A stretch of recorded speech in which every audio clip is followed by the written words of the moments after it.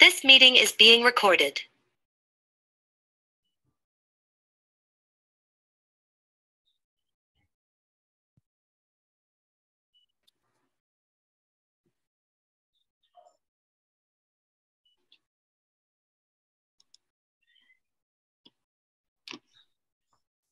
Good afternoon. Welcome to Poetry and Prose. This evening, we are featuring Dr. Johnny Coomansingh as Poetry and Prose Author of the Month.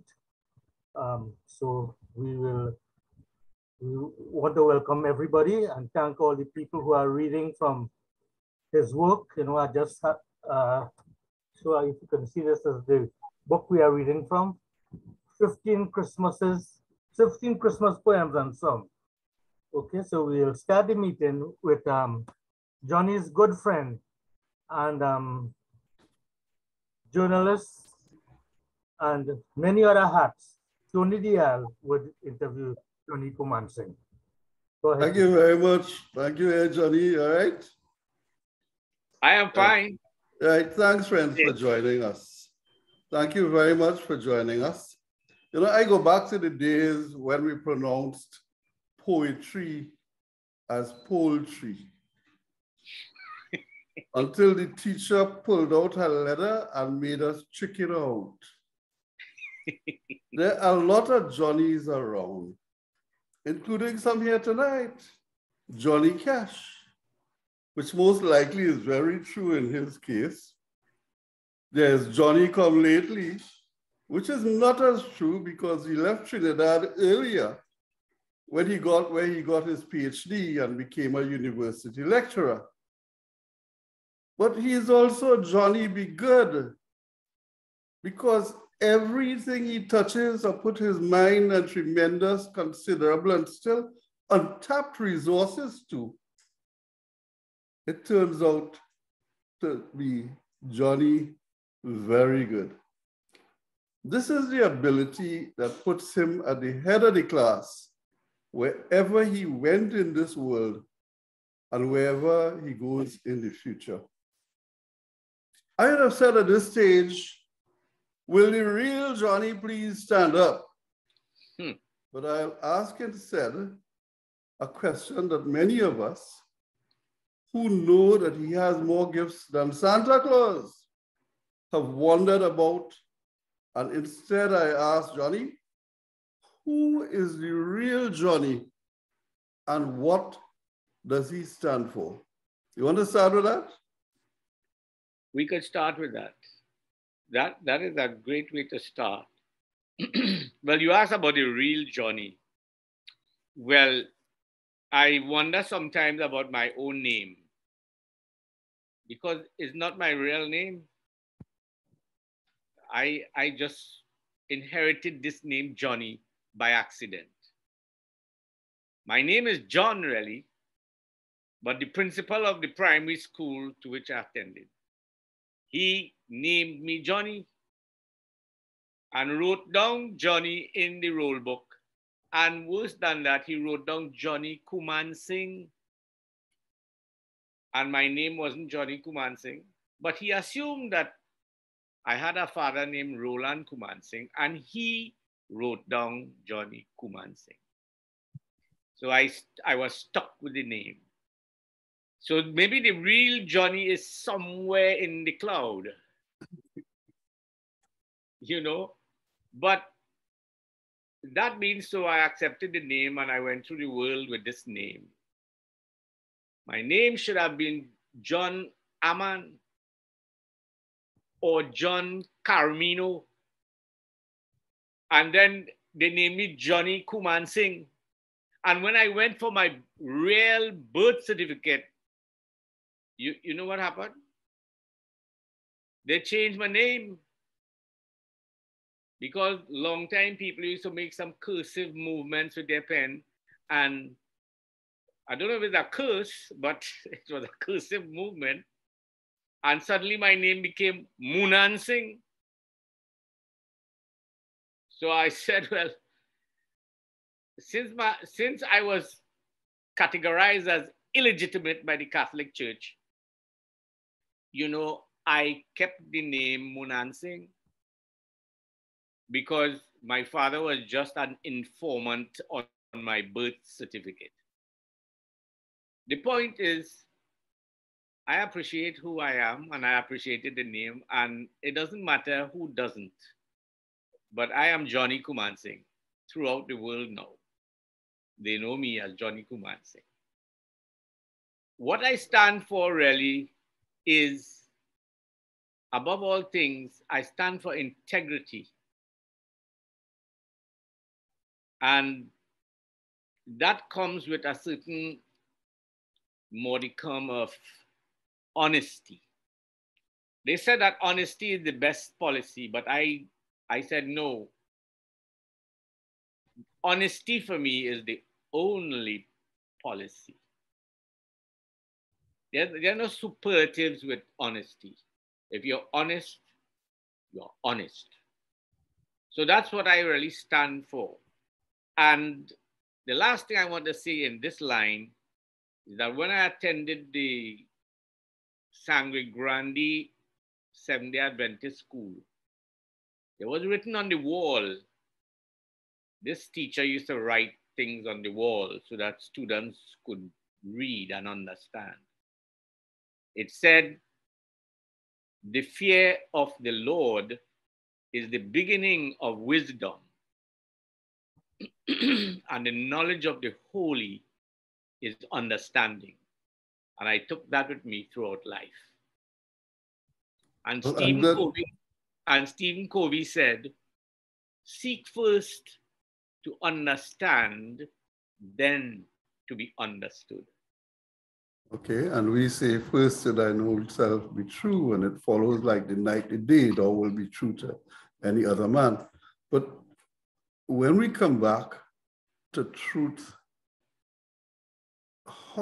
what is the relationship between the truth and your work in poetry and in prose? Well, I write from my heart. I write from my observations, and sometimes my perception mightn't be all true because we have 5 senses and that's how we perceive the world. But I think there is a 6th sense somewhere, and you will make certain observations and then make conclusions about those observations. When I was in Trinidad, I saw many movies that were sent here by the Americans in terms of the Americans and how the conquest of the American continent. And I believe that, you know what they said, that Indians, the Native Americans, were savages. But when I went to America and I sat and I observed, and I said, but this place, this environment was Native American, and how come now they are saying it's savage? So we were fed a lot of propaganda. And one of my first books is Show Me Equality. And there I wrote about Native Americans and European Judeo-Christian settlers. And then I said, but these untruths, I mean, it's so false. And I read about the Trail of Tears and the battle at Wounded Knee, and I mean, the Battle of Little Big Horn. And I went to those places and I saw things. I said, look at how these people are living now. Why in such decrepit conditions? And I started writing about those things. So I wrote that first book, Show Me Equality. And then the publisher told me, if I pay $1 more, I'll get to publish another book. So I took the opportunity, and that book was actually my notes that I wrote when I was doing my dissertation on the steel pan instrument. I was doing a kind of geographical study of the steel pan, how it came about, where it came from. It's about the where and the why of steel pan. and the distribution of this instrument that has taken the world by storm. And I said, well, let's see what's happening in Trinidad. And I wrote this book, Sweet and Sour Trinidad and Tobago. And the reason why I wrote it is about, it ended up on sugarcane. And no matter, because you, Tony, know a lot about sugarcane, right? It ended up on sugarcane, and I said that no matter how the sugarcane is bent, the sweetness is still in there. Squeeze it a little bit, and you'll get sugar. Okay, John, we have just a few more minutes, and I wanted to end up on the sugarcane note, the sweetness that is still in there.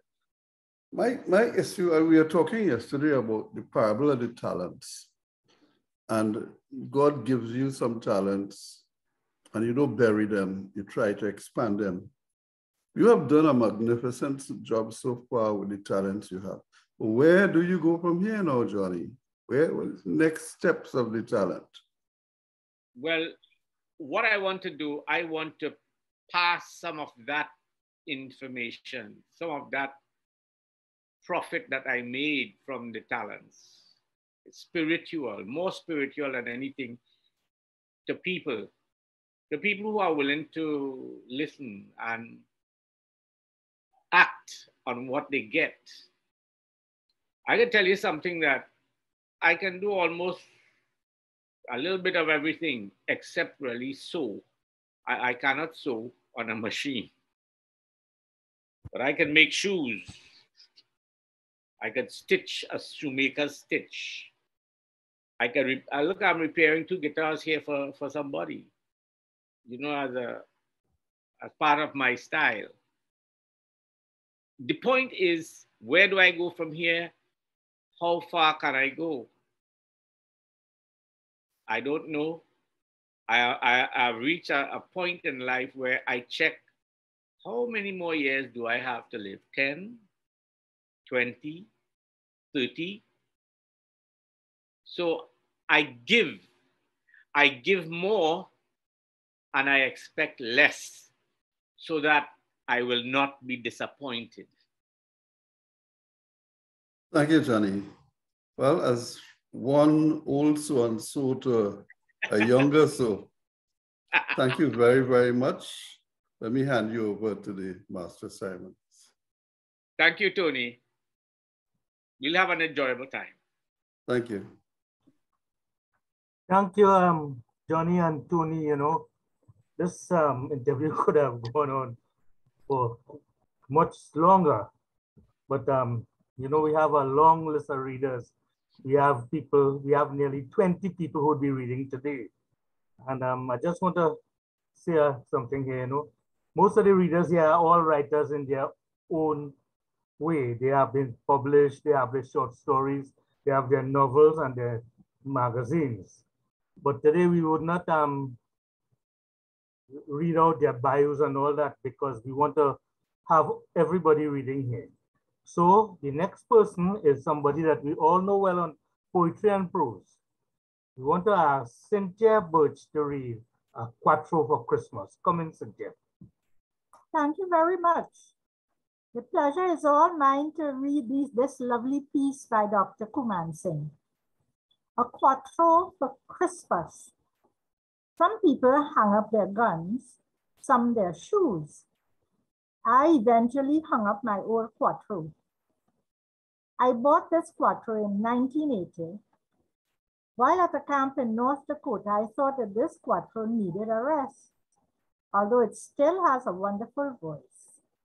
It is resting peacefully somewhere in the office of Simon's Music Supplies on St. Vincent Street, Port of Spain. At least that was the last place I left it. I jogged my memory to recall the name of the quattro maker who sold to me this wonderful instrument. I think his name was Mr. Aparicio. All I could recall is that he resided at Alice Street, Arima. It was Christmas week and I sorely needed a quattro. Without a decent sounding quattro, Christmas would be similar to the taste of a flat Coca-Cola. Hoping to find a reasonably priced one, I went to the Louis Gilman Thomas music store way up on Frederick Street, Port of Spain, to purchase an instrument. To my disappointment, all the less expensive quattros were sold. It was terrifying. The ones that remained were too expensive for the small change I had in my pocket, a paltry $180. I was left in a state of despair. I couldn't think. Quite melancholic, I started walking back to Independence Square. Dejectedly, I began walking to the Sangre Grande taxi stand. Somehow, a little birdie told me to go over to the Janura's clothing store on Queen Street and have a chat with Paul Castillo, one of the founders of the Trinidad and Tobago Parang Association. I explained to Paul my situation, my dilemma. I reminded him that once upon a time he came to our tiny house with some paranderos from Rio Claro. And yes, he remembered. He then directed me to go to Alice Street, where I would meet the quattro maker who makes the bells of St. Mary. He makes one of the sweetest sounding quattros in Trinidad and Tobago. Without reservation, Paul lauded the work of this wonderful artisan. I hastened my pace to reach the Alice Street. When I arrived, the aging quattro maker greeted me at the door. I told him what I came for and he invited me in. His wife also greeted me and offered me a seat next to her dining table. They were so kind and gentle, two really beautiful people. Without hesitation, the man told me that he had no more quattros for sale, but showed to me his very own quattro. I asked him if he would sell to me this precious instrument. He said that was his personal quattro and that it was not for sale. My heart sank. I pulled out the $180 I had in my wallet and made an offer for the instrument. I really coveted the instrument. He looked at me and shook his head, and that shake meant nah. Nevertheless, unbeknownst to me, his wife was in my corner. He said, "Giddy boy, the quattro now. You don't even play it anymore." I blurted out, "Yes." I instantly reminded him that he could always make one for himself. It seemed that he was not going to crack. This was a special quattro. The back of the instrument was not made of cedar, as were all the other quattros I played. The back of this one was made with a different type of wood. I asked him, "Mango wood, looking at?" He just smiled. $180 was quite a sum of money to pass up in those days. He played a few notes on it for me, and oh, what a tone and resonance. He saw in my eyes how desperate I was. Then he handed the quattro to me. I started to play. He was so impressed that he said, "Okay, son, you win. You can have the quattro." Can you imagine the joy I felt? I own two more quattros, Sona and Vega de Oro Pucci. They are good sounding ones, but every time I look at the bells of St. Mary, I remember the first time I played that sweet and delightful Trini-made instrument. I probably have the only quattro left that was made by this great luthier who lived on Alice Street, Arima. There was a time my quattro went missing. After a concert in the auditorium of the Central Experiment Station, Ministry of Agriculture, Centeno, I somehow came home without my quattro that night. I wasn't drunk. Panic struck. Someone had my precious instrument. Then I remembered. My worries subsided a bit, but it took me almost a week before I could go to retrieve my quattro. Sometimes such events happen. There are times when a parandero would go out with his cuatro and return home without it. In those days, much value was not applied to such instruments, and when parang time came around, they would have to go buy another cuatro. I could not afford to lose the bells of St. Mary. This cuatro was too precious, and I was grateful that it was safe. Thank you.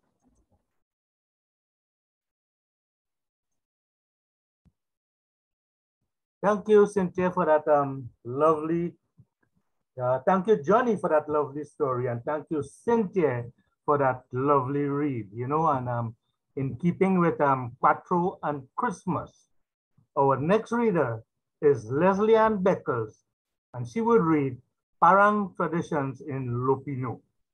Take it away, Leslie. Good afternoon, everyone. Parang Traditions in Lupino. Have you ever had a parang band visit your home at Christmas? If you didn't, then there will be a great lack of joy and togetherness that a good parang session transfers. What is Christmas without parang? Here's one of my experiences. 1 o'clock Christmas morning, I was taken from my home by some paranderos. As a good cuatro player, a parandero of sorts, I wasn't given the chance to say no. Hitting several homes along the way, we arrived in a tiny village located at Pinto Road, Arima.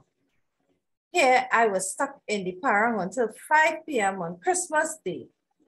The people we entertained with our parang were jubilant and happy. Such an experience I will never forget. In light of Trinidad's development, the Spanish crown ruled Trinidad until the year 1797. Spanish colonization concomitant with the enslavement of the Amerindians saw the civilization of sugarcane, cultivation of sugarcane, tobacco, and animal husbandry on a small scale. During this era, Trinidad was basically a jumping off point to the South American mainland. The South American mainland proved to possess deposits of precious metals and gems. Nevertheless, under the French, the cocoa and coffee industry survived, absorbing labor from the Spanish peons from Venezuela, who imperceptibly transferred their culture to Trinidad, the parang art form being more prominent. By now, most people in Trinidad recognize that parang is essentially a Spanish Roman Catholic musical art form. This article briefly examines parang and its accompanying traditions in the village of Lupino, the most elevated village in Trinidad. With a population about 3,000 people, Lupino exhibits a complex mixture of descendants from Spanish cocoa piles, French, Portuguese, Chinese, West African, East Indian, and Amerindian, Carib, most of whom follow the Roman Catholic way of life. The term parang is derived from the Spanish word paranda, which means a spree or a fete. Initially, it's a group of 4 or more men who went to give a paranda at an event, a christening or a birthday celebration. However, in Trinidad, parang came to mean the songs that were sung especially during the Christmas season. What was brought from Venezuela to Trinidad was paranda navideña, which means Christmas parang. There are 2 theories about the origins of Trinidad parang. The first is that the custom was brought to Trinidad by Capuchin missionaries during the Spanish occupation of Trinidad from 1498 to 1797. The second theory suggests that the art form came from Venezuela in the 19th century with cocoa piles who came from Orient, Venezuela, to work on cocoa plantations in Trinidad.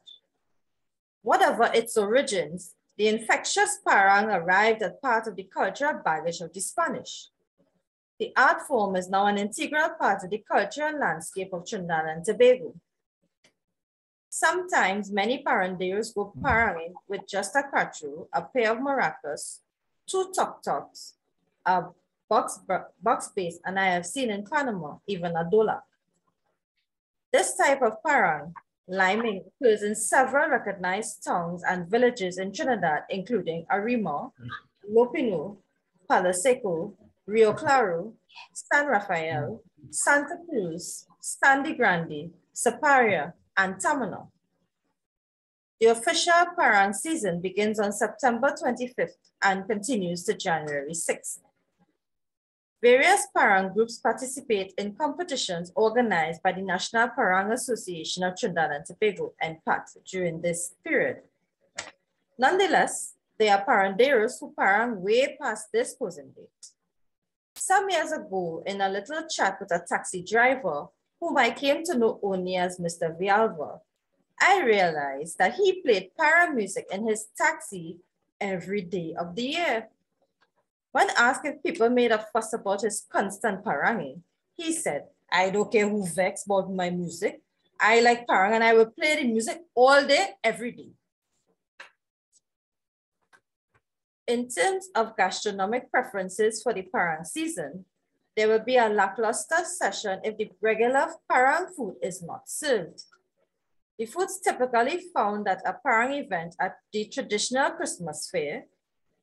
Such foods include pastels, seasoned steamed ground chicken, beef or pork-filled cornmeal patties wrapped in banana leaves, empanadas, fried version of pastel, pemi, sweet pastel made with corn and grated coconut, sorrel, hibiscus sabdarifa, a spicy cider, ginger beer, rum, punch de creme, a type of alcoholic eggnog, babash, home-brewed alcohol.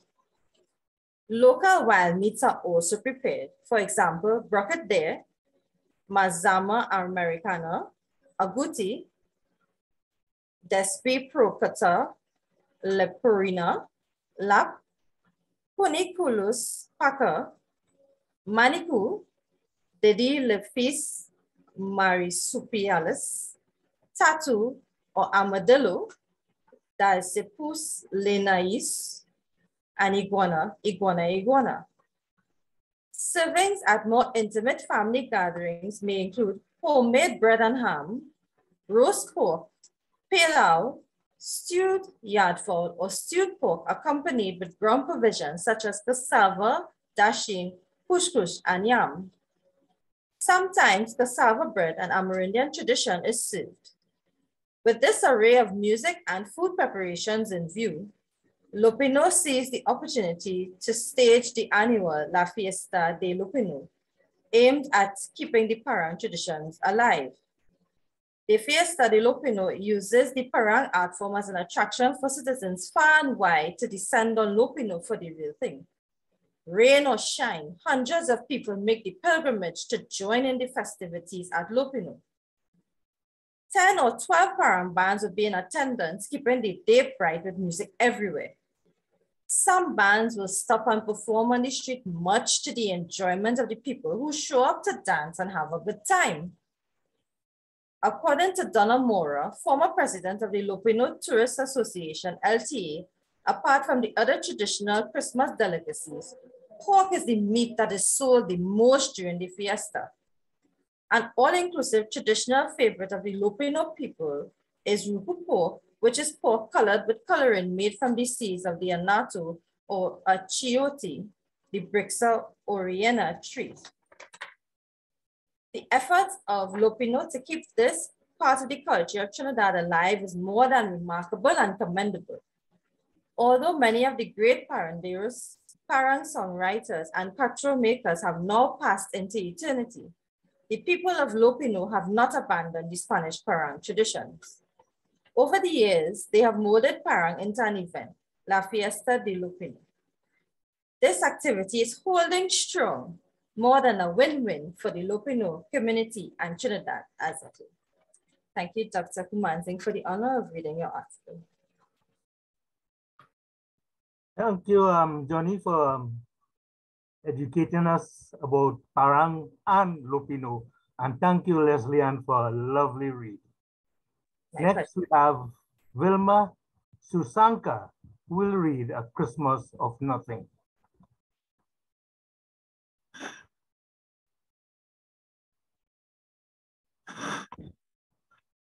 Take it away. Hello. Hello. Hello. Hello. Yes, Vilma, we're hearing you loud and clear. You can Okay. start your video and start reading.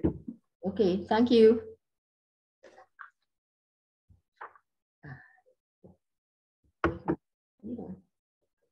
Hello? Okay, a Christmas of nothing. In almost everyone's experience, there are times when they are up and there are times when they are down. In our house, this was a scenario every day. Christmas time was no exception. Christmas is a time for enjoyment, good food, and the niceties that people look forward to all year long.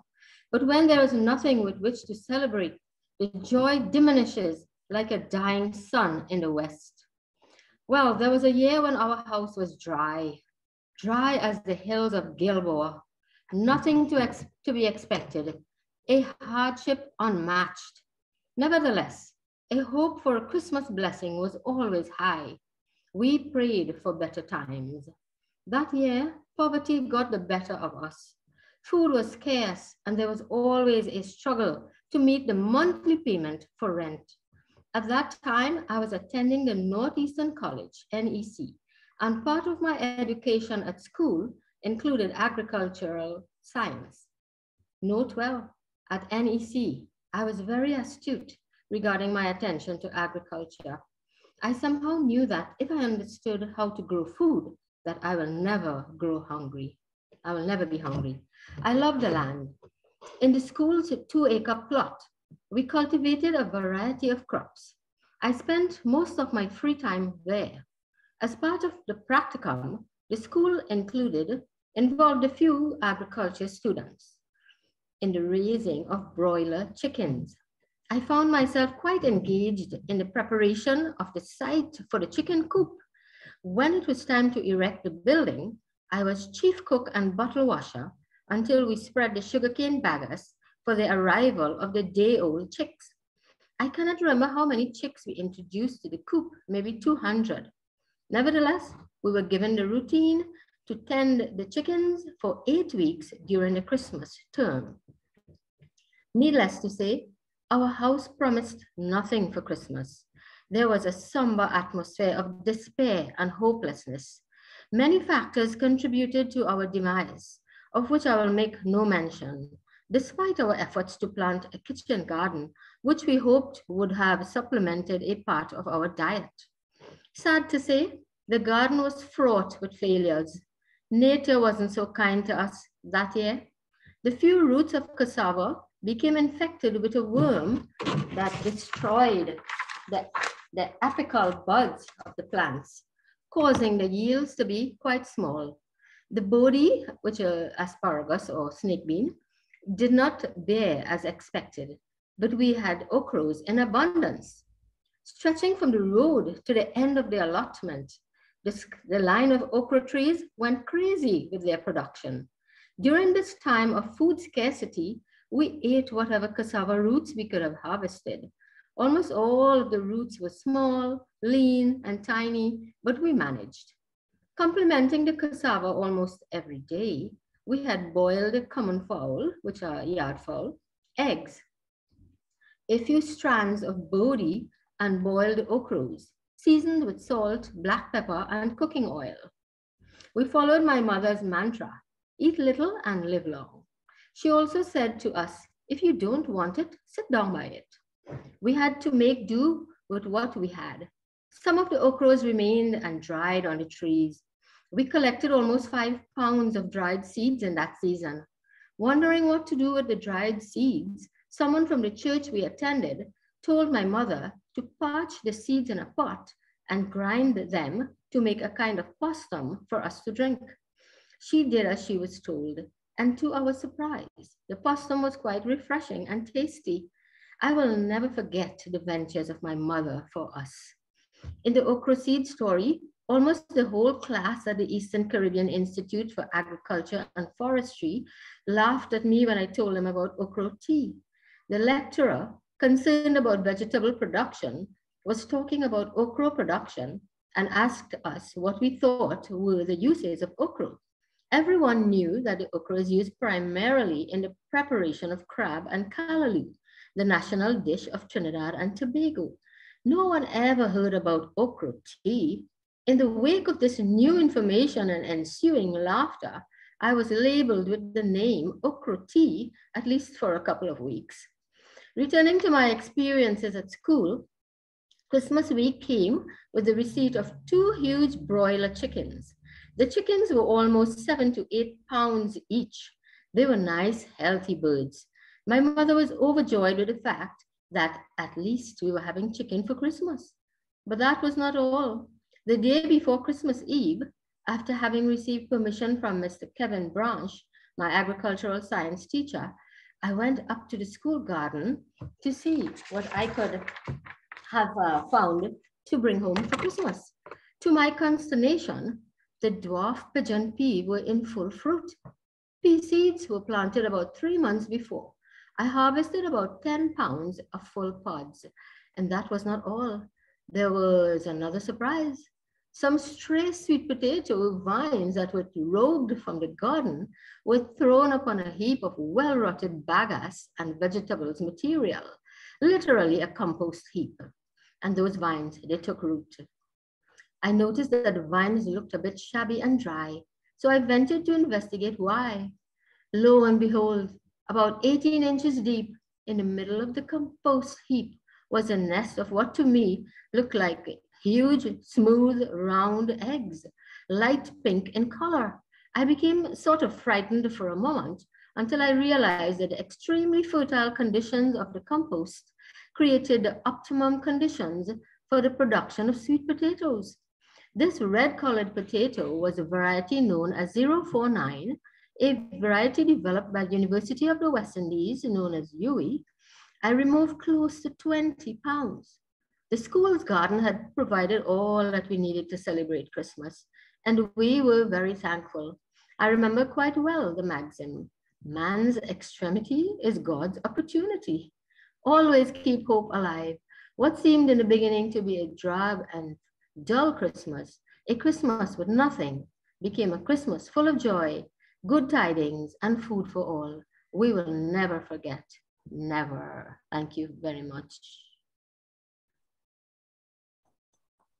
Thank you, Vilma. Thank you, Johnny, for that lovely story. And thank you, Vilma, for that lovely read. You know, this Christmas of nothing that became a Christmas of plenty.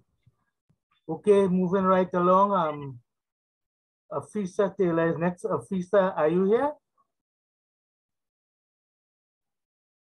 Okay, I'm not seeing Afisa, so we'll move on to Arlene Quiyupina, who will read from Grandi to Pinto Road. Arlene, come in, please.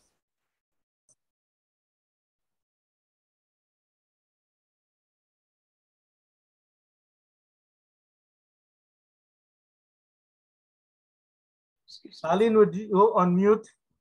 I'm on mute. Okay. I'm good? You're okay now. You're okay now. Okay. Okay. I was scratching my head, but I can't remember the year. But with that, you have to be. Anyhow, I remember the time them fellas from Wassa take me on a parang lime. It was Christmas Eve night, and I put my head down on my pillow and switch off the light. Then I hear a quattro, a box bass, and a marac. I wasn't dreaming, so I roll over on my back. 1 o'clock in the morning, them fellas come lavway in a corridor with a glorious song. I have no choice. I had to rub my eye to play my quattro, and I didn't have to try. Sweet, sweet parang in a narrow corridor. Sweet, sweet alginardo just outside my door. I throw on my clothes and I invite them in. And I take up my quattro and I start to sing. We sing a lavway by Ava, my sister, and my cousin Larry. Valencia was the next stop to make people merry. One parandero had a nasty tabanca, crying for no reason while shaking his maracas. He said he girl left him for nothing at all. And then he started to pong his hand against the wall.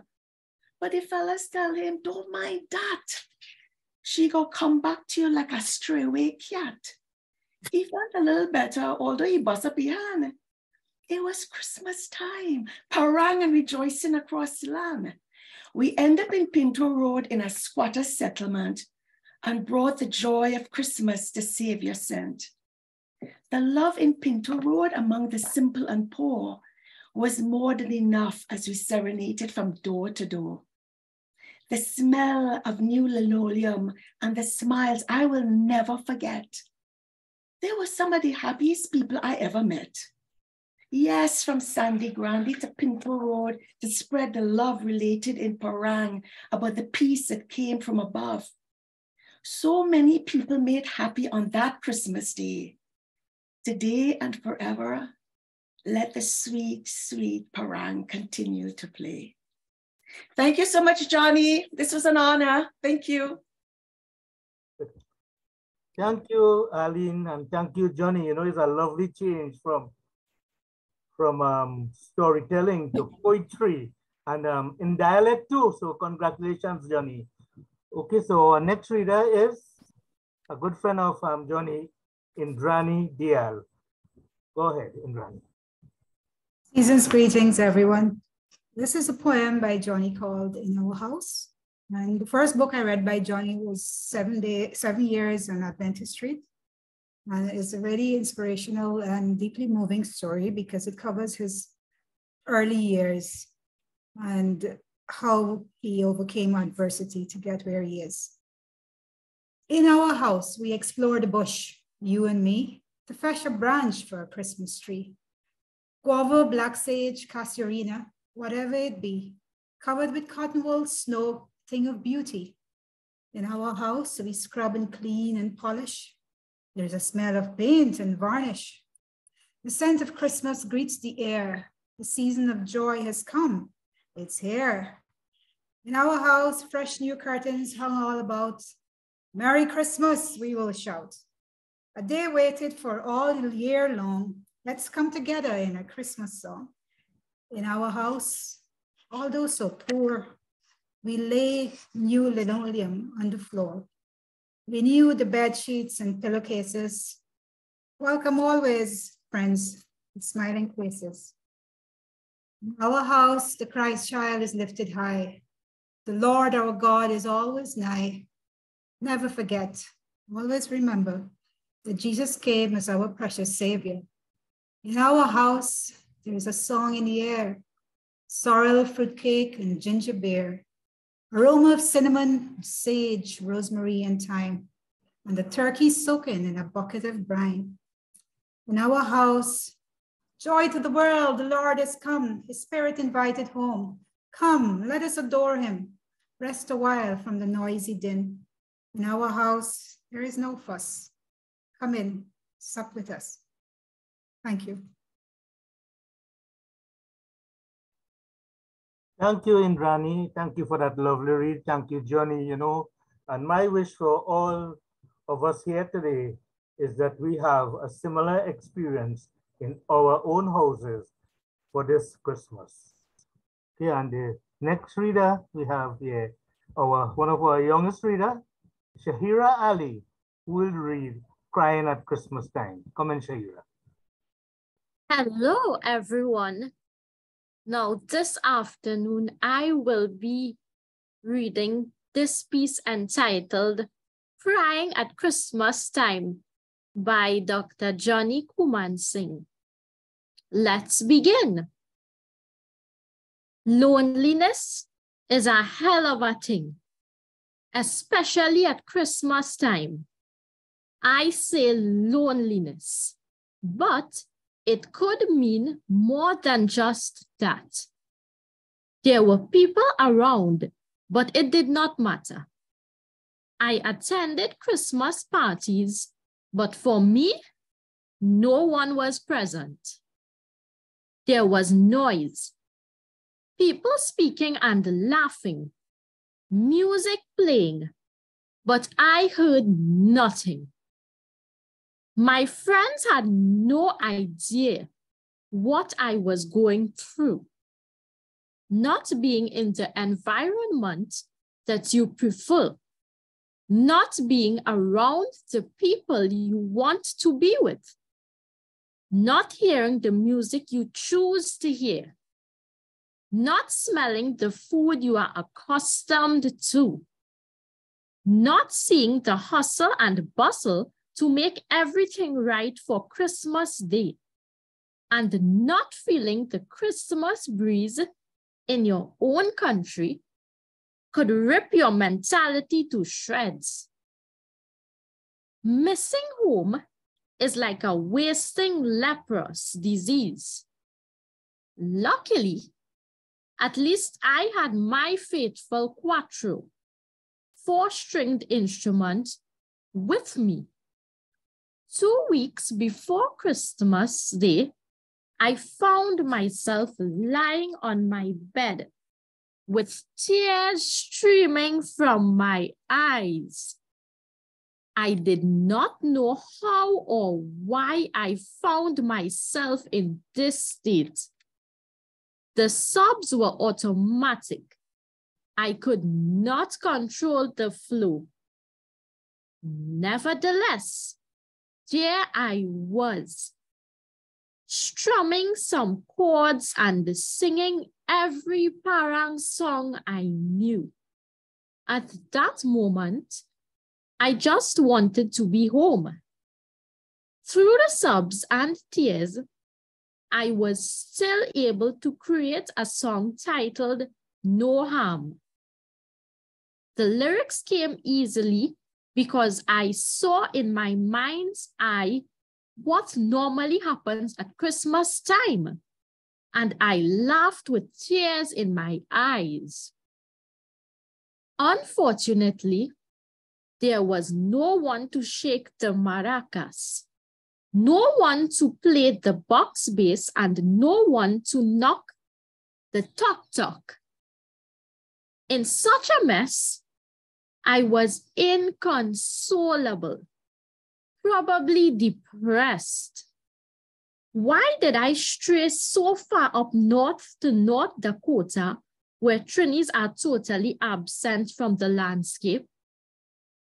I felt the tyranny of time and distance, and I definitely felt the separation from home. It was as though my mind, my soul, and my spirit were slowly dying. Some people refer to such feelings as tabanca. Yes, this unrequited love for one's homeland, food, or lover. In my case, there wasn't any lover or any curry tabanca, as rendered by the mighty Trini. It was just my dire need to come and hug up my country at Christmas. Despite the crime, corruption, gun-toting, drug running, and banditry that has overpowered the land, I still longed to be home. Stuck in a prison without walls or iron bars, I was constantly looking for a way out. My profession as a geographer brought me to North Dakota, but sometimes going too far from home could be a mental disaster, as in my case. My crying days are over. Now I am back home. Now I could say as the mighty shadow, are you feeling the feeling?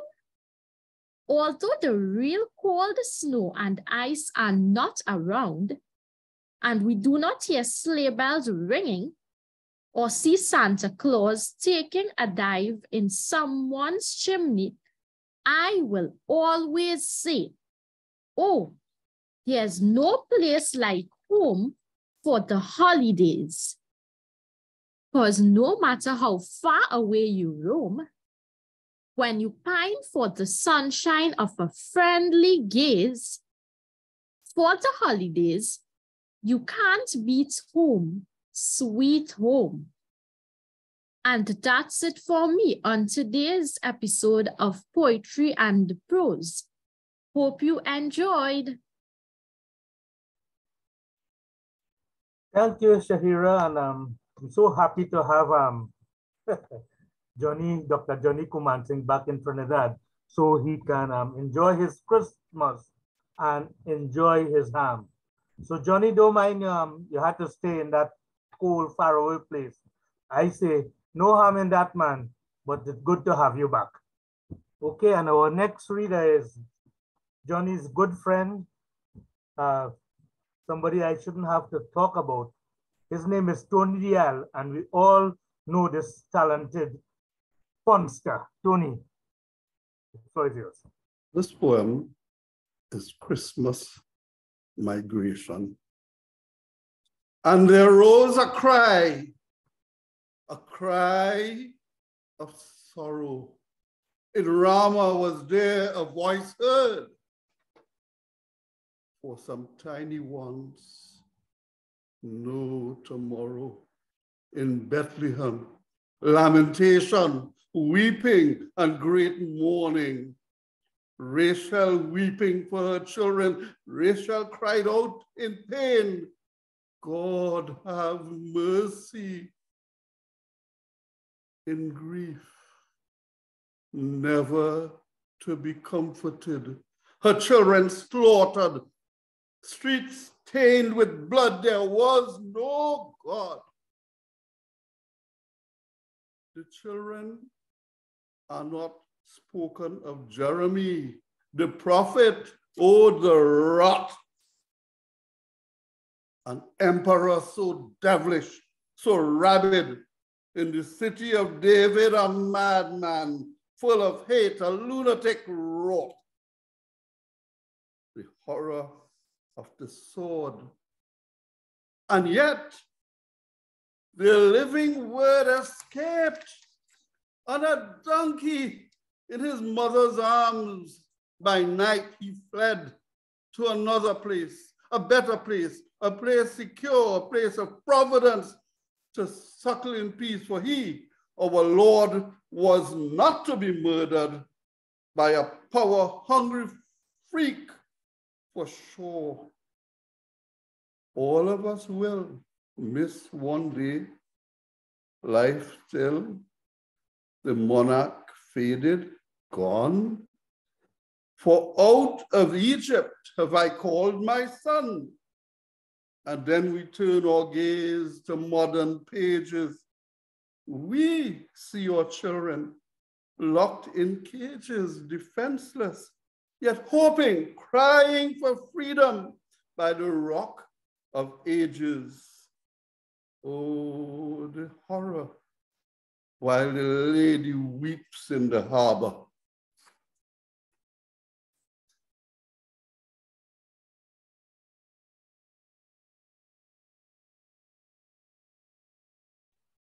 Thank you, Tony, for that wonderful, awesome performance. Okay, are you hearing me? For me? Yes, thank you, Tony, for that awesome performance. You just like our stage manager, they take our show up a notch or two. So thank you again, and it's a wonderful tribute there to Johnny. Okay, our next reader is Dr. Frank Mohan, coming in from Canada, somewhere in the cold. And Frank will be reading Behold the Child of Joy. Come in, Frank.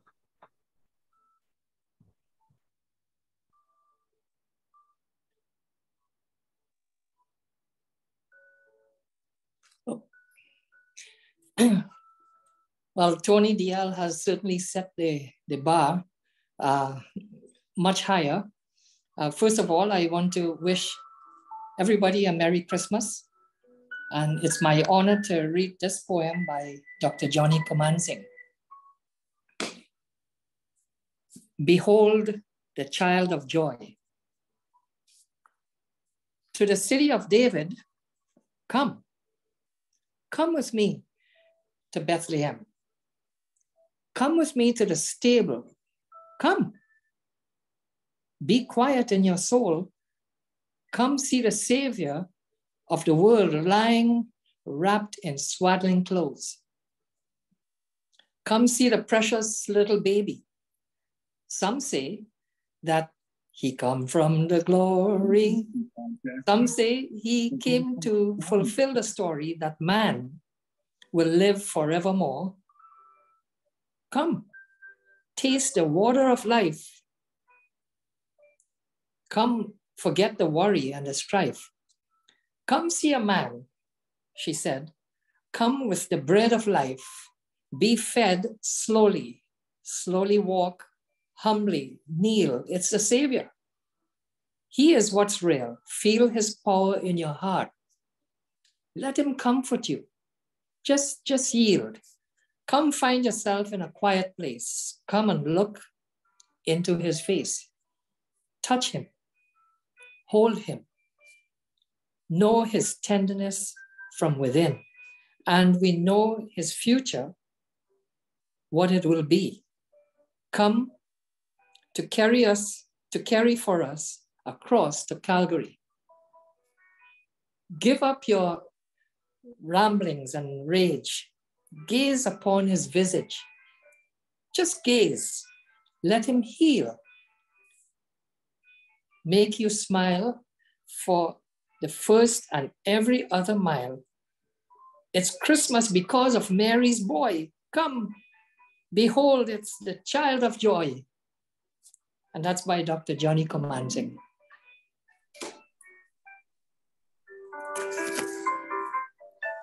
Thank you, Frank. You certainly did justice to that. And as one doctor to the other, you and Johnny, you know, thanks for sharing with us and thanks for contributing to our program. Our next reader is Zorina Shah, and she's going to read a poem, Is It So Difficult? Zorina. Thank you. Greetings to all of you. I'm Dr. Coomansingh.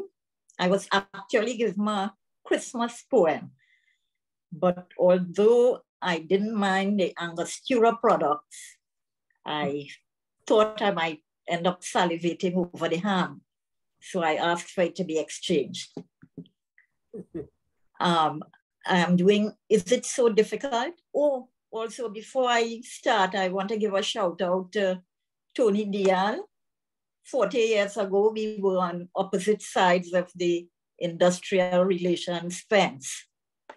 Right, so this poem is it so difficult to walk a weary road, to help with another's load? Is it so difficult to accept a humble stable, to see a straw-lined cradle? Is it so difficult to be born in a manger, to come to his own and treated as a stranger? Is it so difficult to walk the second mile, to be slapped and still smile? Is it so difficult to acknowledge the poor, to welcome the homeless at your door? Is it so difficult to accept loss, to bear the cross? Is it so difficult to love your friends, your buddies, to love as well your enemies? Is it so difficult to stay the utter of the hateful word, to know vengeance is mine, thus said the Lord? Is it so difficult to live without fear or favor, to simply love your neighbor? Is it so difficult to right all wrongs, to sing a lifting song? Is it so difficult to walk the thorny path, to give with a cheerful heart? Is it so difficult to see your reflection in your Savior's face, to experience only his saving grace? Is it so difficult? Thank you. Thank you all for the privilege of reading at this session. Thank you, Zorina. Always a pleasure having you here. You know, you have been one of our most loyal members. And I just want to echo Johnny's sentiment. Lawyer. Is it so difficult to spread a little Christmas cheer, you know? I think that we should make a special effort to give a little to the less fortunate in these seasons, especially these venues who are living among us and who are in need. Okay, so our next reader would be Harry Charan Narayan. Harry, come in, please.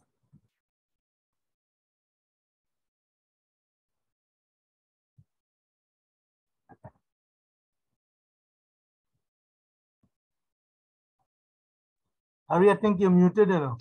Okay, are you hearing me now? Loud and clear, go ahead. Okay, thank you. Thank you. Good afternoon, everyone. I have before me here a poem by Dr. Johnny Coomansingh, or Dr. John Coomansingh. It's entitled The Lighthouse. Upon a rock, one chilly day, I gaze amidst the misty haze at a lighthouse firmly built. In its magnificence, it stood so proud above the lake through storm and cloud. For many a ship, a beacon of salvation. Penetrating the mists in the years gone by, hope and gladness for a sailor's eye.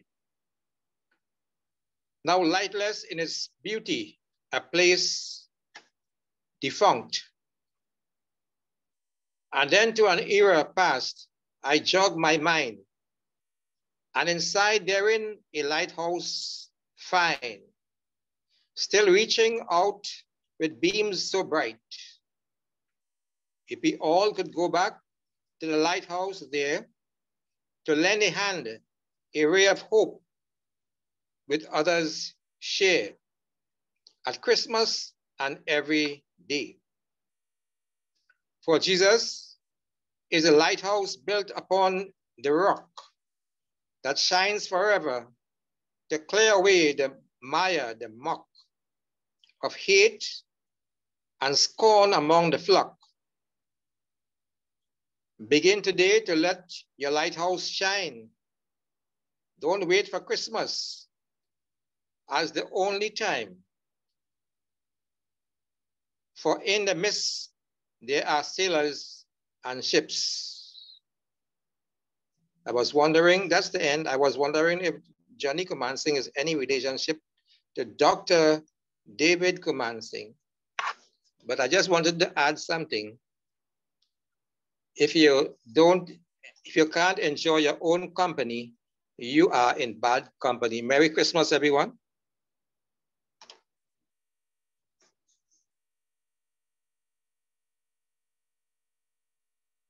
Thank you, Harry, for bringing life to that piece of writing. You know, it's so easy what Johnny writes for us to interpret. Okay, so our next reader would be Gersha Mahavir. Gersha, are you with us? Hi, yes, I'm here. Okay, and Gersha would be doing Christmas lights. Hi, okay, Christmas lights. Everywhere I look, I see the lights. Lights of Christmas to brighten the night. The night of hopelessness fair. Bigger corporations do not care. Yet we buy their lights by the bundle. Nobody hears the economic rumble. House foreclosures, people bawl and wail, while heartless companies ask for money bail. By rail, by truck, by car, to Washington we go. Leave corporate jets behind. The feds must never know that we eat caviar and drink champagne. Keep the poor man on the money strain. And the little man, the paltry little man, could never understand the horrible plan. How one man in 1 year makes 21 million, while he for gas pays $4 a gallon. Terry died, he hopes for the Christmas lights. Broken, he struggles with all his might to clothe and feed His little girls and boys fill their stockings with plastic toys. And somewhere on a track in my mind, one rode a donkey so gentle and kind, the King of Lights, yes, of peace and joy, Mary's precious little baby boy. The child of light is what we all need, truth and sincerity, not mingled with greed. Seek him, find him, ye of Abraham's seed. 'Twas for you he in sorrow did bleed. My brother, my sister, may you find and share that light. And thank you for allowing me to read. I really enjoyed this piece. You're muted. Thank you, Grosha, but we miss seeing your pretty face, Before we go along, go on the resume. Johnny, are you here with us? Because I've just asked Johnny that, we take a little break and yes, Moti, are you hearing me? Loud and clear, Johnny. So before we bring on Vishnu, Johnny is going to entertain us with a bit of Parang and maybe a Christmas song. So Vish, if you stand by a bit, we'll have Johnny doing some entertainment. No, thank you. Okay. This song, I don't know. I live in Valencia now, and some years ago I heard a tune like this, but I had put some words to it now. So it's about my experience on the Valencia stretch. So I'll give you a little thing here. A kind of Parang thing.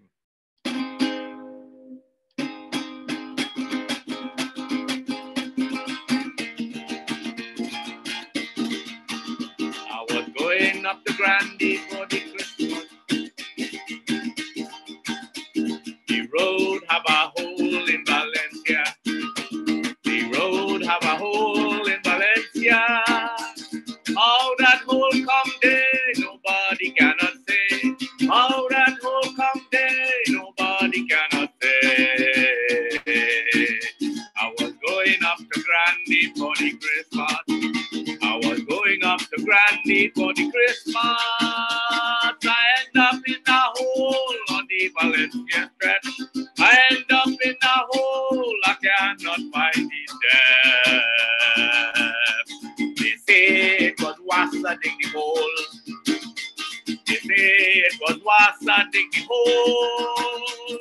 Running pipe and ting, yes, Wassa had a fling. Running pipe and ting, yes, Wassa had a fling.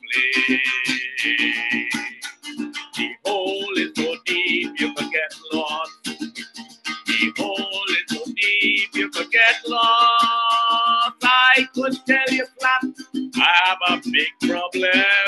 I could tell you flat, I have a big problem. Was trouble in the hole for the Christmas. It was trouble in the hole for the Christmas. I didn't have a plan to make a good parang. I didn't have a plan to make a good parang. The road have a hole in Valencia. The road have a hole in Valencia. How that hole come there, nobody cannot say. How that hole come there, nobody cannot say. Me quattro come and bust in the hole. Me quattro come and bust in the hole. Me axle come and break, no more I cannot take. Me axle come and break, no more I cannot take. Then people laugh at me in the hole. Then people laugh at me in the hole. Eyes are choopy I'm falling in the hole. Eyes are choopy for falling in the hole.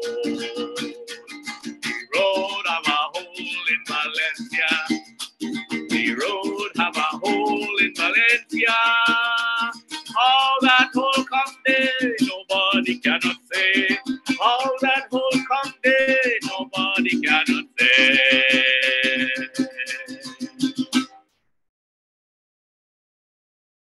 That's it.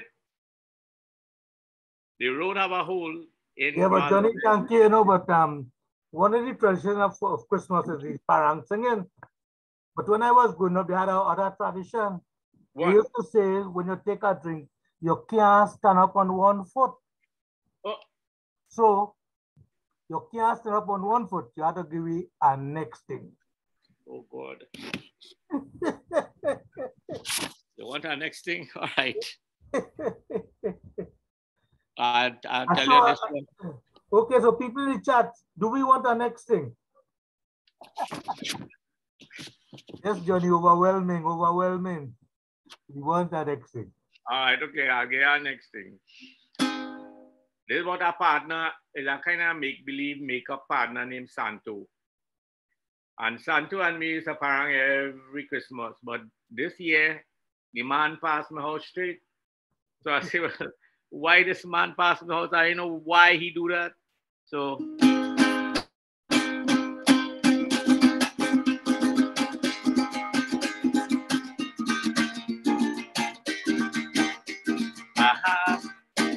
Santo do pass.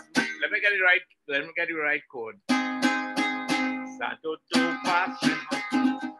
Do pass my house. Do pass my house when you're parang.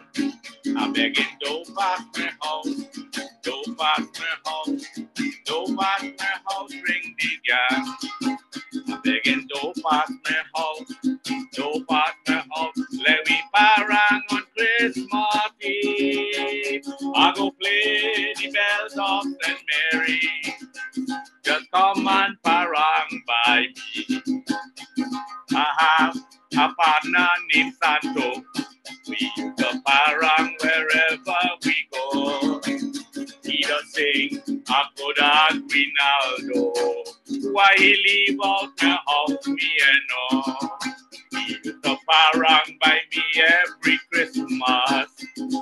Parang till 4 day morn. I don't know if he wanted some sauce, but last year he leave out my house. Santo, do pass my house. Do pass my house. Do pass my house when you're parang. I'm begging, do pass my house. Do pass my house. Do pass my house. Bring the gas. I'm begging, do pass my house. Do pass my house. Let me parang on Christmas Eve. I go play the bells of St. Mary. Just come and parang by me. I know he parang so thorough. He went to sing for Rodolfo. By he come by he lime in Lopino. Why leave out my house, me and all. I know he living right there down in Pinto. I squatting right there down by Locho. No friends, no dog, I have out me yard. No parang by me it the heart. You come, you parang Valencia. You pass me to reach to Arima. I hear you went Palo Seco. Why you leave out the house, me and all? Santo boy, I have this longing. Till I way with you, I must sing. I have some pastel, a good vodka song.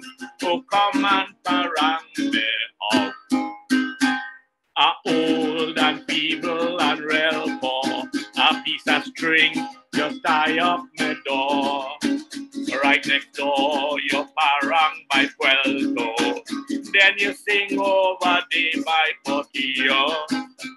I know the song of your quattro, the one you buy from Aparicio. I sit down and wait till the cockroach. Why you leave out the house, me and no.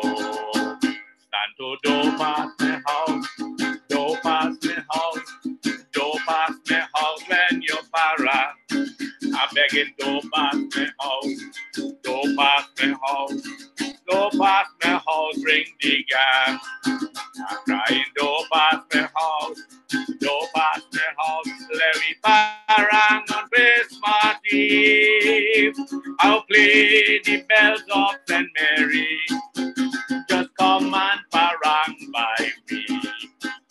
I will play the bells of St. Mary, just come and parang by me. That is Santo. The talented Johnny Coomansingh, you know, poet, short story writer, composer, and parandero. It was 24, somebody need. Okay, thank you. Yeah, you're welcome. Thank you, Johnny. And moving right along. Right. Moving right along, we have logo sign. What was I going to tell you? Yeah. They had people before reading parts, excerpts from his books and it. Okay.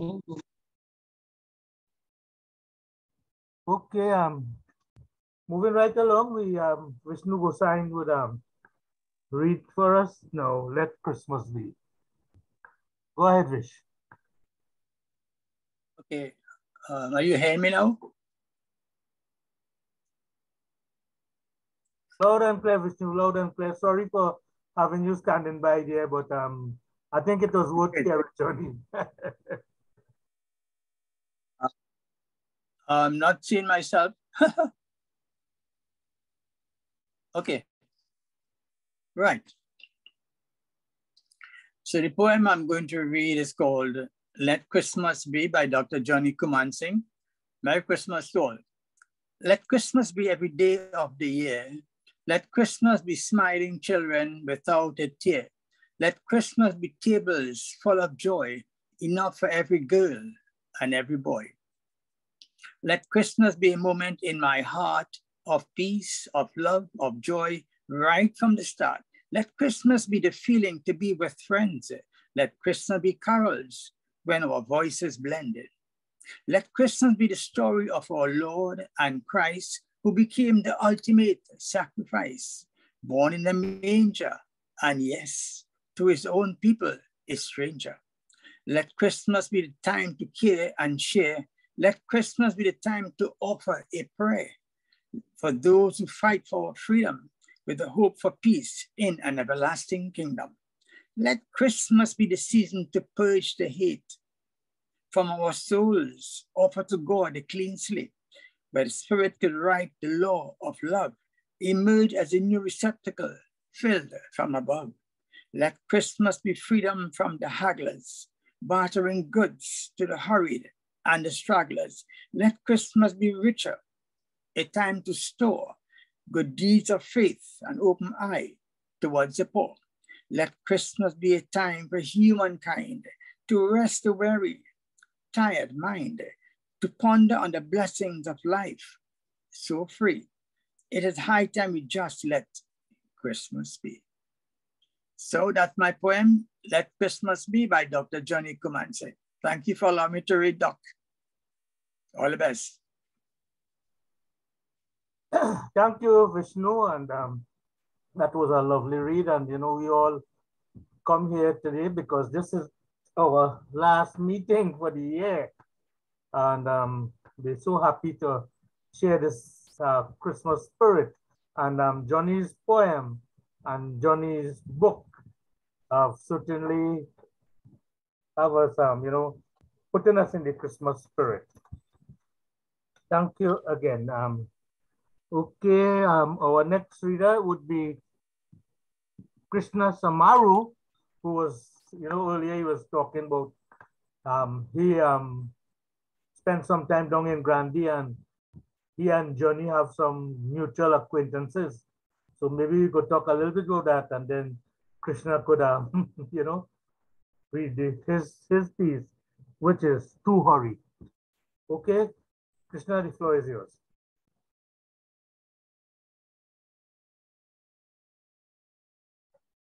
Hold on, dog's barking there. I want to see if I could be. Casey, just attend to the dogs, please. Right. That's a commercial. No, I don't know him. I grew up in Sandy Grande. I spent some time in Grande, but I know Adventist Road.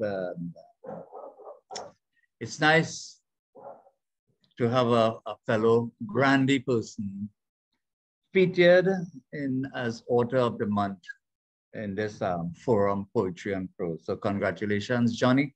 The multi-talented Johnny there, as we just heard, singing his Parang. Johnny, the bells of Christmas, the bells of St. Mary's, you have it? The bells of St. Mary is actually a quattro, you know. Yes, I know. You have it? Or... The one I had bought from Aparicio in Alice Street in Rima. Yes, yes. I was listening to the... Yes, that quattro is now in, well, I left Simons. it at Simons. So to put it up there as a kind of memento. Whatever, okay, good. So that we'll have that there, because I don't want that quattro to be destroyed ever. Right. So that's probably the last one that guy made. Yes, yes. I left it in the music store. I hope he has it in a safe place. I was by Simons the other day, you know. If I had known, I would have checked it out. Yeah, right. But I grew up in Grande, related to you know, Pioneer Pharmacy, Coban. Coban, yes, I know Coban. You related there? Yeah, Coban's wife was my aunt, my mother's sister. Right, and right. Aman and all of them who used to cut hair and things down, the barbers. Yeah. I went to St. Francis, Kunapo, RC. Oh, right there. Yes. In Briley Street there. Briley Street, right. But when I was in common entrance class, I came back to Belmont and I never went back. From Belmont, I stayed in Port of Spain. So you were there when Telesford ran down? Yeah, Telebelly. Not Telesford, Telebelly. Used to call him Telebelly. Yeah. Yes. And Mr. Tune. Nice, huh? That was nice. Yeah, Mr. Tune. And I remember Mr. Tune, he cut me real good for coming late. Yes. Huh? Yeah. Mr. Tune, correct? Tune. Yes. Mr. Tune. Yes. Yeah. Cut retail for coming to school late. We pitching Marble Boy right next to, you know, by Pandit Narayan. Wait. Karim Tiwari. I met him recently. He's a Pandit. Yeah. I know Narayan. Yes. Narayan. Right. We grew up at Narayan. Right. Same block. Yeah. Okay. Okay, good. So that is a nice preamble. We have had poems before, and the poems that we heard before, we have the verse where he used verse. This one, Johnny is using free verse. It's To Hurry is the name. So it's beginning to look a lot like Christmas everywhere you go. Johnny, I put in that. Holly hanging, bells chiming, mall hopping. Everyone appears to be smiling, even those who never smiled before. While all year long, we never stop to look at the destitute, the poor who come to our door.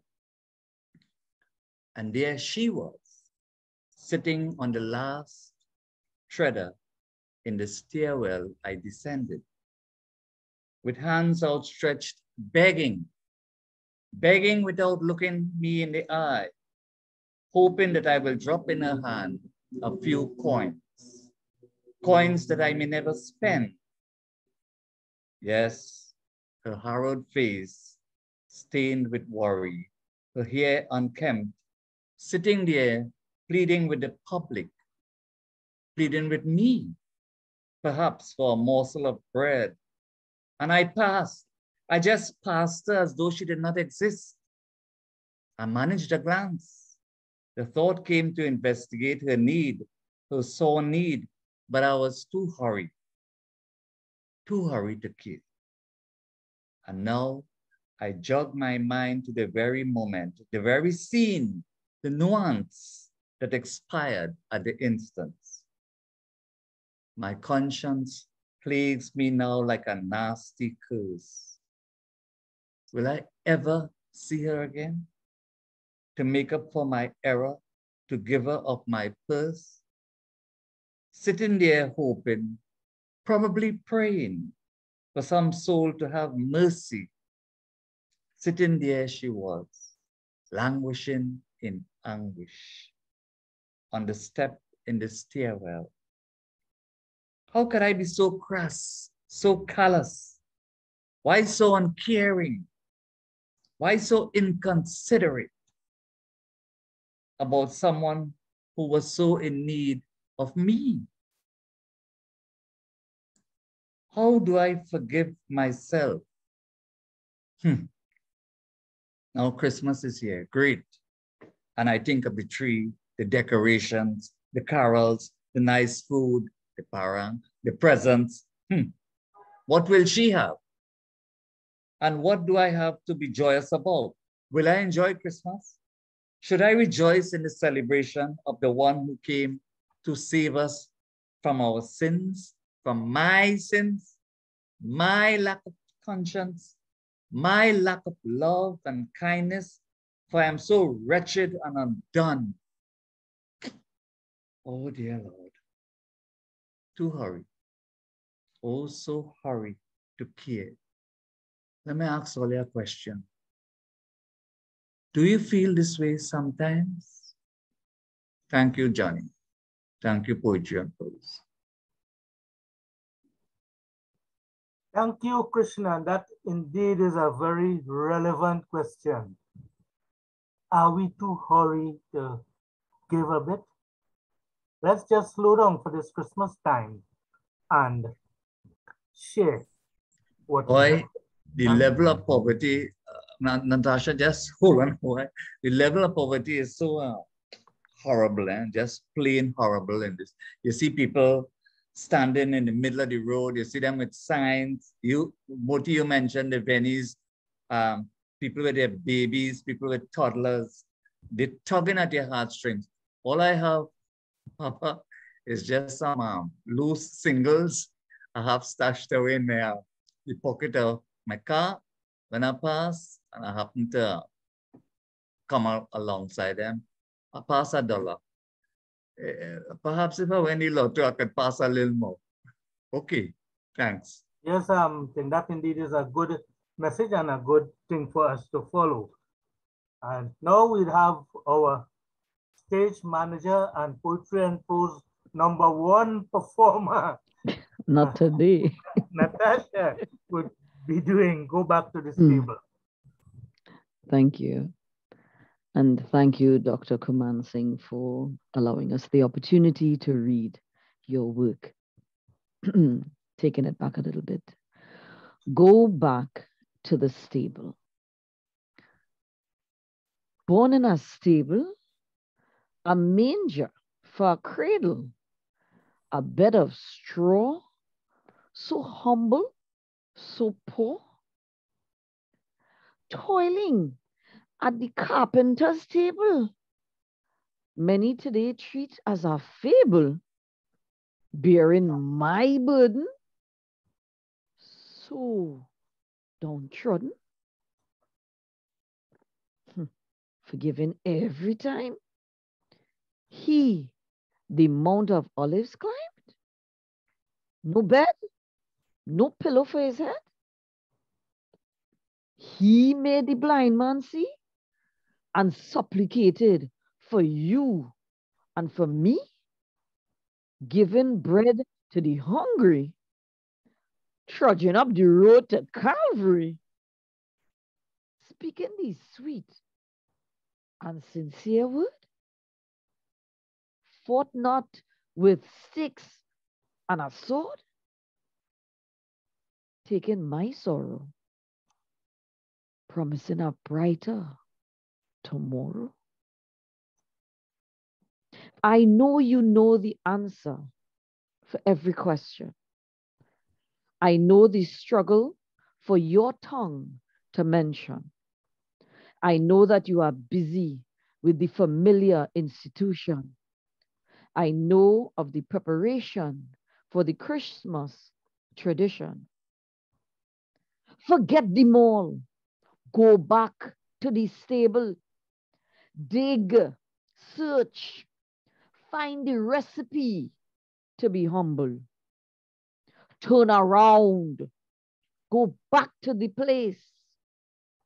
See the peace, the glory in your Savior's face.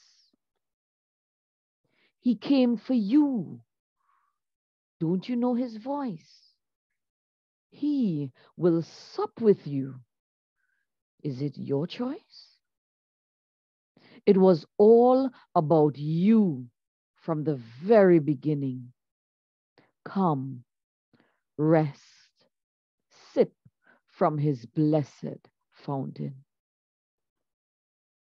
And there we have, go back to the stable, taking it down a notch, a little pensive, but very well written. Thank you, Dr. Coomansingh. And thank you, Natasha, for that powerful message, and you're the messenger and the message is coming from Johnny. But indeed, the message, that is a message of Christmas, a message of the Christ that we should all pay heed to. Before go to the next reader, Tony, I sent a message for you. Are you hearing me? Tony, are you here? Yeah, you got me. Yeah, Tony, some of our readers didn't turn up today, so that we might have a little time. So we heard about the real Johnny earlier.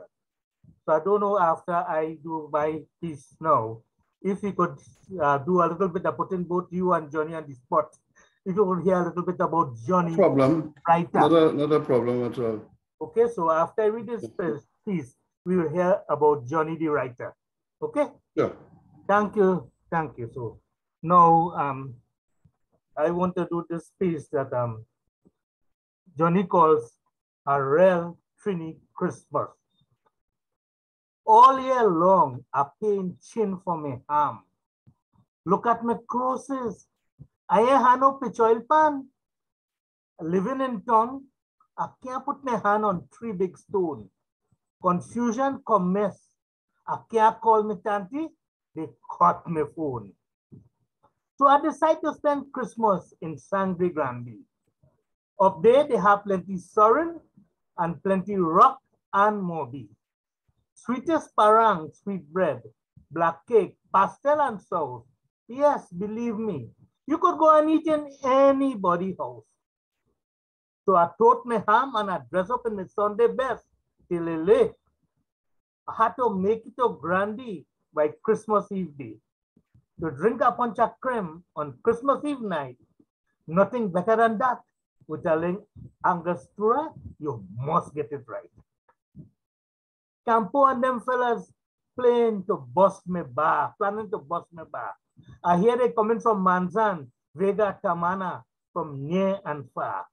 I shine up my quattro and I get some rum and tighten the string. All I'm waiting now to do is a lave to sing. When I reach Conapo on Christmas Eve day, people busy. So I get out of the way. Some still shopping in city, called City Mall. We foot, mama, yo. Some of them women still looking for ripe horse plantain from quite Toko. They no painting the step. Oh, my lad. What? They still cleaning the yard? Some drilling hole to hang a curtain. Some go lose their mind today. That is for certain. So Christmas come and Christmas gone. Everybody tired. The Lego lying down. I tell myself, homemade bread, sorrel and a slice of ham. I go eat and drink, and then I go jam. Let them sleep, let them squall out on the, let them sprawl out on the precious polished floor. You think I worry about that? Man, close the door. I've gone back to Port of Spain to see the lights on the Brian Lara Promenade. It's real nice on Christmas night. My family eat down my ham, but I have the bone. On Boxing Day, the soup is mine and mine alone. And when the soca start to blast, you had to get in gear. Carnival around the corner just after we celebrate the New Year. Thank you, Johnny, for the opportunity to read that piece. Okay, and now we wrap the spotlight Johnny and Tony, who will talk about Johnny the writer. Go ahead, Tony. Christmas morning, I wake up early to see what Santa Claus bring for me. He bring a police in a short pants with a warrant from me for wife maintain. And Johnny, what he bring for you, eh?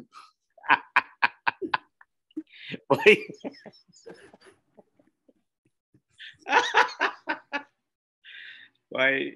Where you get that song from? One of my favorites. Well, that's a nice song, boy. Yeah, well, long time when I was a little boy, you know, I see something I want.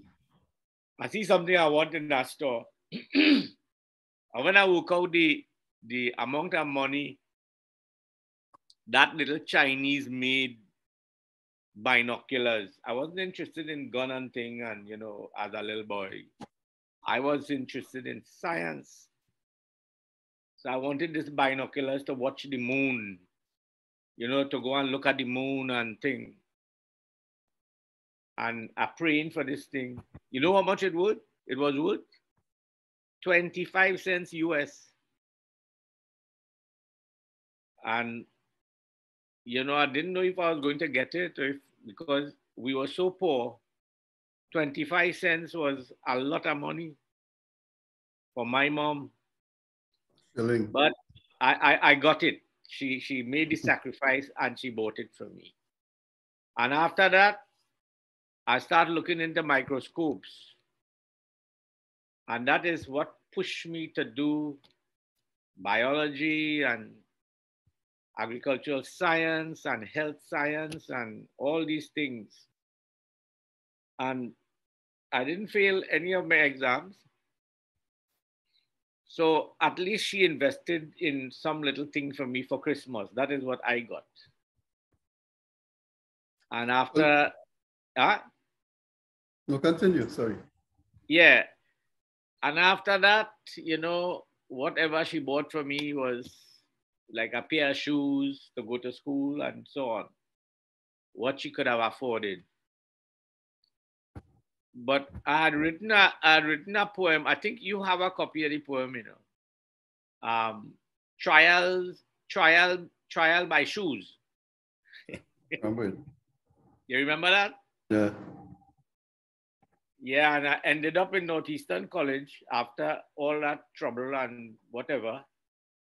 My father left my mother with 9 of us. He went to England, never looked back. And the day he left, the night he left, the next day, there was a policeman and a bailiff by the door waiting to evict us. And we were evicted and we were actually put on the street. A mother with baby in arms and 8 other children. But we survived. And I ended up wearing my great aunt's shoe, a kind of rubber shoe with it didn't have eyelets, you know, it's made out of the rubber. And I saw trouble, but every time I got to the standpipe up on Ojo Road, near to the hospital, I had to wet down my foot because the shoe was hot. And I said in that poem that I was wearing battery socks. You know what battery socks? Mm-hmm. It sucks that it keep running down. Yeah, yeah. Yeah. So that was a story by itself. Excuse me a little bit. Let me plug in this thing because the battery going low here.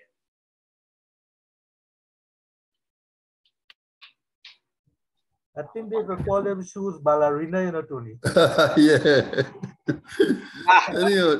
That was a ballerina. It was a ballerina. That was a good shoe. Yeah. But Johnny. I like that battery stocks. I don't remember that.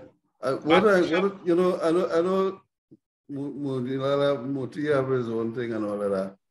But we've had a nice evening, good line. And maybe you could put back on the quattro and have everybody join us or join you.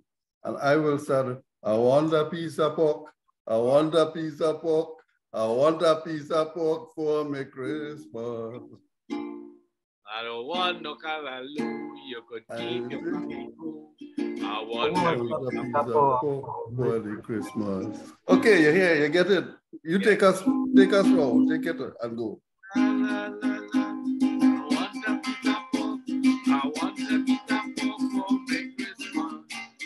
I don't want no money cool.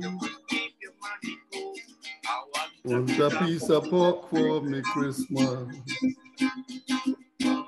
Leslie Ann, Coomansingh. Sing something else, man. Let me go to another one.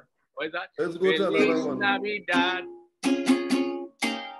Feliz Navidad.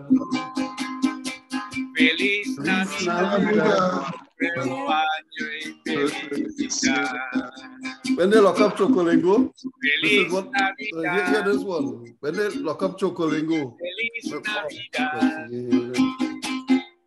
Feliz Navidad, prospero año felicidad. I want everybody. I wanna wish you a Merry Christmas. I wanna wish you a Merry Christmas. I wanna wish you a Merry Christmas from the bottom of my heart. I wanna wish you a Merry Christmas. I wanna wish you a Merry Christmas. I wanna wish you a Merry Christmas from the bottom of my heart. Okay, it's all yours now, guys. Take it away, Moti. Okay, thank you, Johnny. Thank you, Tony. It was indeed a pleasure having you here. It was an honor that you honored us to, let us feature your work. And I'm going to put Tony on a spot here right now in front of everybody. Yeah, Tony, I hope that we could do this with some of your writings sometime in the next year. What do you say? Yeah, definitely. It's something we had planned, but you have to remember that I'm also part of my Trinidad yesterday, today, tomorrow, which both of you are part of. So what I would like to see is a combination of my Trinidad people and some of the people who are part of your group get together and we work together on this because we all one family. All right, so that, well, me and Johnny go work on that. I find me and Johnny let's work good together. Yeah, we're doing good. We're doing good together. So, I'm very happy and pleased, and I was totally excited about this program. And at one point, there was a kind of lump in my throat. It was very moving for me. It brought back a lot of memories way back when. And that's the reason why I write, because I could look at my life and the lives of my siblings and everybody else who was in the environment. And I could write and, I could feel this thing, crying at Christmas was a major deal. Yes. But the Christmas of nothing. Yes. We must always remember where we came from. Yes, because and aspire to move on from that point, but never forget your roots. Yes. That's one thing I want to invite. Coming from the... Let me end with one other thing, Johnny. Just because we two gone in deep in this thing, I will end to you with something that I heard from my partners in Port of Spain when Chocolingo make a jail. Police must be mad. Police must be mad. Police must be mad to lock up Choco in Trinidad. That's great. That's great. I have to remember that one. That's real great. But this was a wonderful program. I mean, not because you all celebrated me or anything or the book or whatever, but it was a really nice time. And the readers, I mean, they read with such feeling and a certain kind of impetus that, you know, I say, well, don't talk about you, Tony. You are an actor.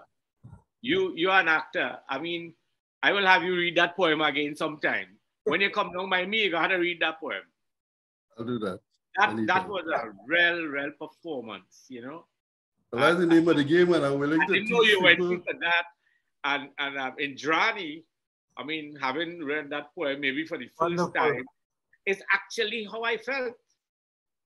In our house, she expressed the sentiments that I had in a really nice way. So everybody did well. Samaru, you know, that is one of my favorite poems. The Tuhari, one of my favorites.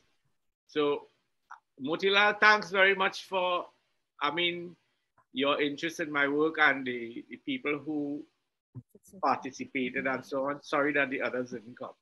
Yeah, but thank you, Johnny, too. But it's all a teamwork. We have a nice team here at Poetry and Prose, and we're always willing to, you know, partner with other groups. We do partner regularly with virtual story time, of which Natasha and Leslie Ann. Yeah. Yes, and I don't know, again, I like to put people on the spot, you know. I think I'm going to send out some of your poems to Natasha so that we can use it on virtual story time from time to time. I hope I didn't put you on a spot, but are you going to do that? Yeah, you can do that. There's no problem. I have a book I'm writing now. The name of the book is Let Me Tell You.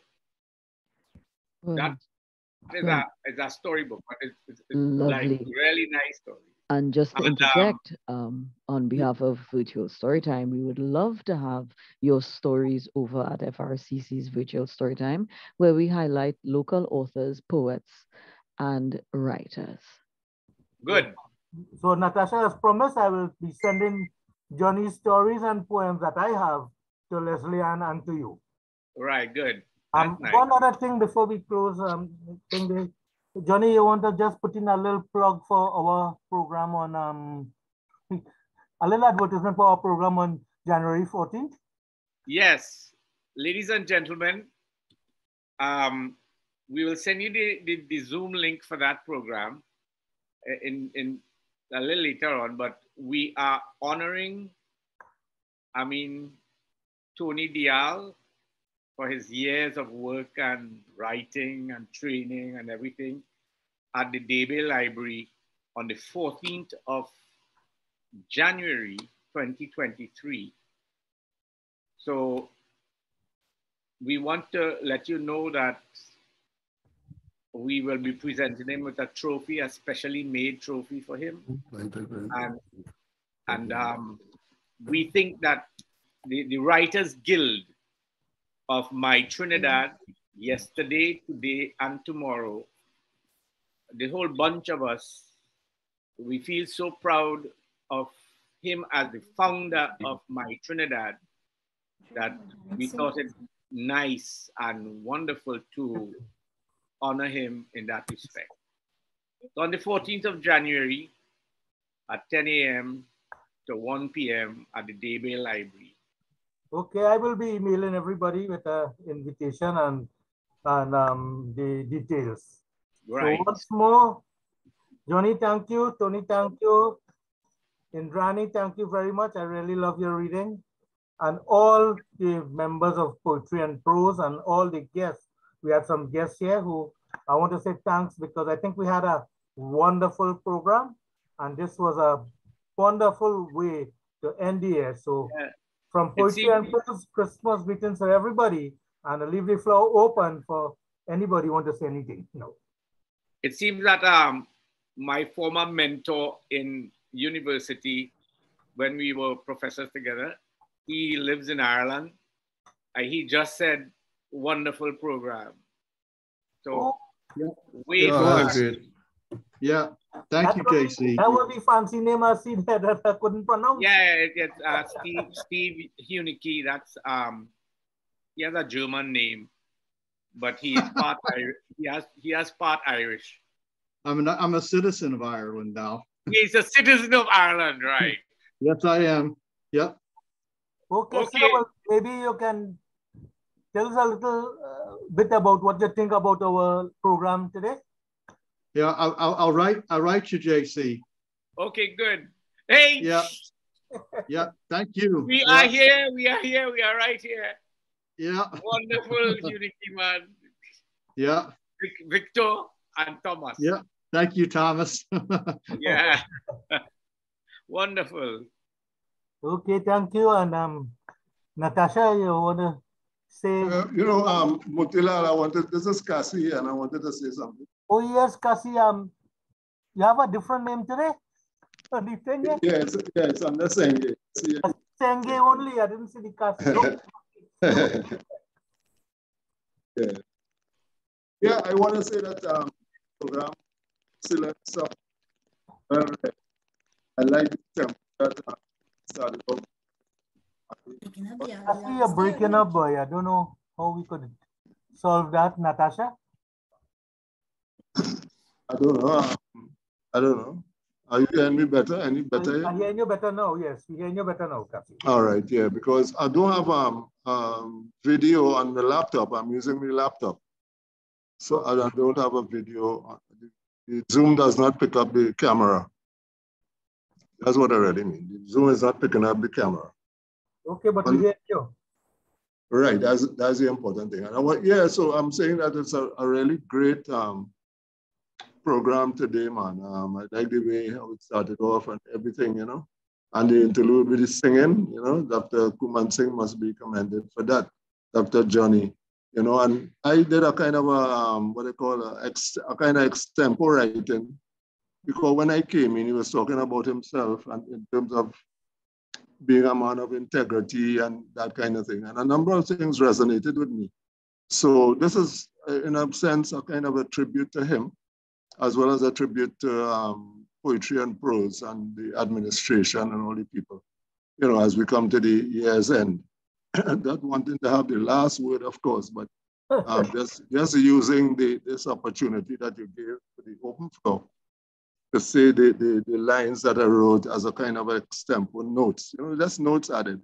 So it says, behold, I am a man of integrity. Some say honesty is the best policy, but I say honesty is the only policy. Somewhere deep down inside of me, I see Daddy, the informant on my BC. I ask myself, what I born for? Everybody know me as Johnny the Doctor. Coomansingh, I could do almost anything.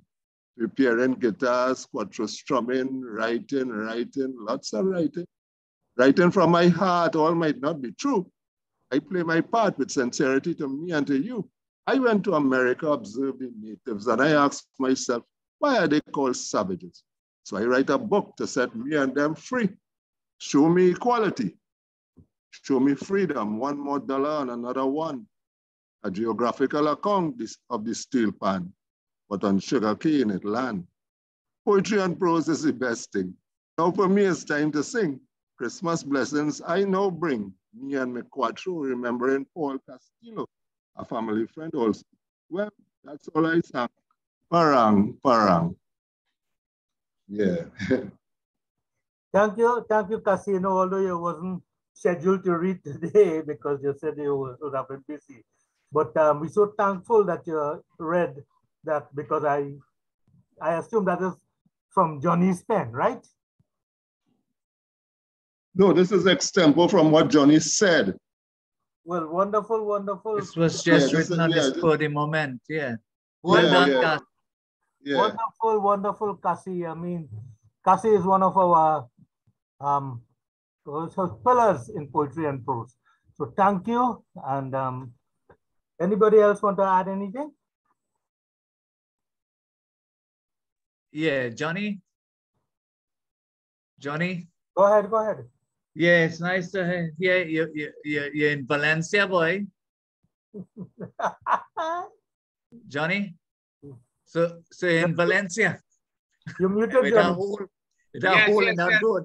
But the road have a hole in Valencia. Not just Valencia, no, it's a hole all over the I think Valencia have more hole than anywhere else.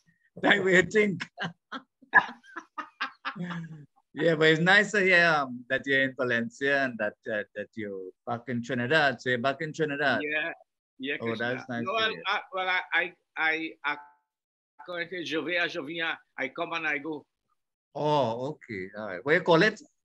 It's French. Yeah, what it mean? What it says? Je vais à je viens. Je vais. Je viens. I go and I come. Je vais. All right.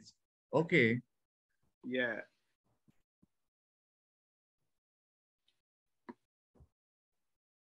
Okay, so we have nearly reached the end. We usually stop at 3 o'clock. So yeah. Is there anybody else, because I know Krishna want to go and eat lunch now. So, okay. I just want to pop in and say, this is Gersha. Just want to pop in and thank everyone that has contributed this year. And I couldn't think of a better meeting to end off our 2020 year. Thank you. Thank you. I'll let you close. Okay, well, thanks for everybody who come. Thanks for all who participated. Thanks for being part of Poetry and Prose, and we look forward to having, again next year. This is our last program for the year. So happy holidays, Merry Christmas, all the best. Thank you. Okay, Moti. Yep. Happy holidays too. Merry Christmas, everyone. Merry Christmas. Thomas, Merry Christmas. Hey, Merry Christmas. Bye-bye, everyone. Bye. Leslie and Arlene. Bye. Merry Christmas. Merry Christmas, Bersha. Everyone. Okay, I'll have the last word. Muti. See you next year. Right on. And I'm still going to be posting. I'm posting a lot of writing prompts on our page. So I'm hoping we'll kick off next year hearing some of them. Yeah, Krishna. Bye-bye. Krishna. Yes, thanks. All right, take care. Thanks, everybody. Take care. Okay.